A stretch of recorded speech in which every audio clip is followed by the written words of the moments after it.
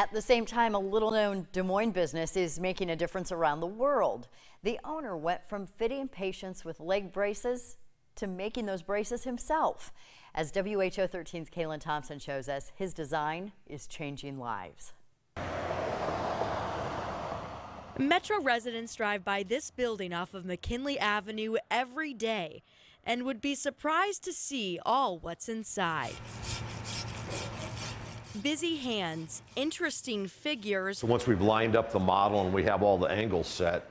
And an expert in the unique profession of orthotics, Noel Klodek. When I was a kid and I would work building braces in my dad's lab, he always said that in order to build a brace for someone, you have to understand what it's going to do to the body. And so I learned a lot about the biomechanics and how braces, the engineering of a brace and how it affected the biomechanics of somebody walking. It's why Klodek started his company Biomechanical Composites to make what he calls fat braces, physically handicapped advanced technologies with a system he developed. People around the country, practitioners, orthotists, take a cast of their patient's leg and make a negative model of the patient's leg, and then they send that to us in order for us to have a model of the patient's leg to build the brace to. The casts are lined up to figure out the right height, 3/8 inch heel height for this one, angles, and rotations.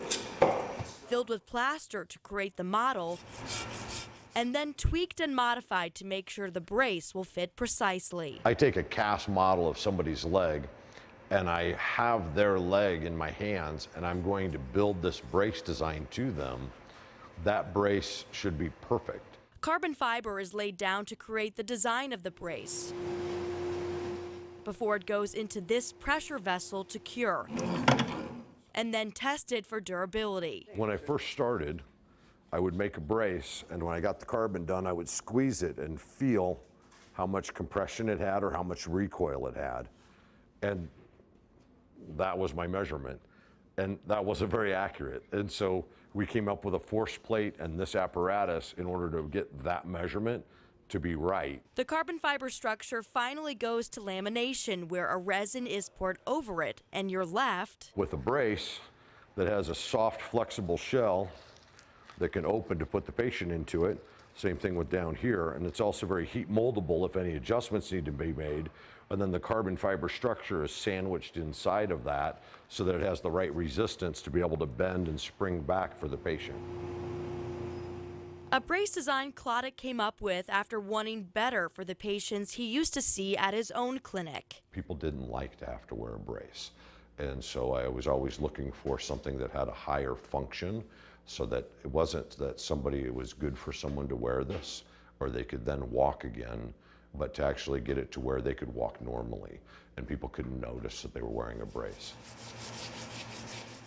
A clinic his brother ended up taking over so he could focus on his company, in a career path he grew up knowing but never really wanted to be in. When I got out of the military, I needed work, and I went back into it, and I found I was pretty good at it, and it was more rewarding to help somebody or make a difference for somebody than I could ever imagine, and it just kind of became what I do. In the 2 decades since Biomechanical Composites began, his employees have made upwards of 30,000 braces that change how people walk, giving them back control of their extremity.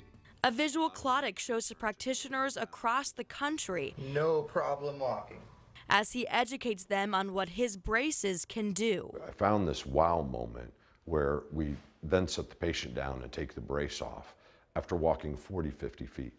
And the patient stands up and has trouble taking a step. And they start to realize how much that brace was just doing for them. Through the thousands that have put on one of his braces, Klodek can't help but remember a young boy in Florida. I came out and he was running back and forth across the lobby, and his mom was crying because he had never run before. And so I was like, I wish I could get that in the class. That's the thing to see, you know. So yeah, that's the difference it makes for people. A difference that turned into a lifetime of devotion and what ended up being Klodek's true calling. What else would I do?